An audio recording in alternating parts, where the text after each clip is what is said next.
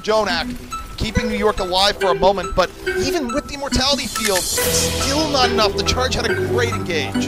Yeah, this time, the Charge did not give up. One's coming through from Hot, but Rio the first one to fall. This could be it here. Krong trying to trade it back though. Libero gonna get taken down. Now Hawksoul eliminated as well as Chara finds the kill onto his counterpart Brigida.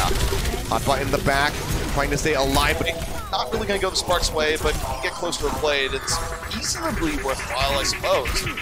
I mean, the man's named Architect. What are you going to do? He's just building. That's what he does. I think so, with the pulse bomb, and, well, I think that's the Guangzhou Charge just capping this one through. Yeah, definitely. I mean, like forward, they force out the Immortality Field. Eileen gets a pick off onto Lexa, Elsa falls as well, and Chunky left into this.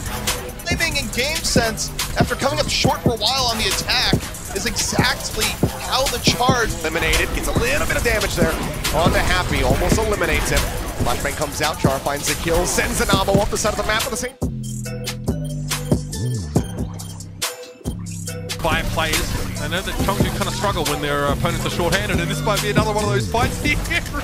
Krong and Chara just into the front line there, and 18 got pretty quickly overwhelmed. The Charge down to back up. Amp Matrix is kind of scary. I like the group clutches to make it hard to use the Amp Matrix, but Hacksaw gets to sneak into the back line here, and great shield back. That's it from Chara. His Batiste, I mean, definitely doing a lot more healing for attendant shooters, but he's just not nearly as lethal on. He gets stalled out, but Hotman goes down. Animo also missing an O by the Charge.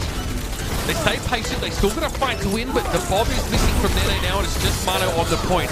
How long can he be? As his online, they'll go ahead and slam that down as they start to look for some kills to finish off the Guangzhou Charge, but it's going to be Shu who strikes first, finding Fleta, taking his head off with the arrow. The cart now rolling forward, contested for the moment. Fleta drops the Blizzard, barely hanging on by a thread, takes down Eileen. Immortality Field is out, keeps Fearless and Void at the fight, but they just have slivers of HP. The Hulk drags them back in, the barriers come through, Happy gets rid of Fleta.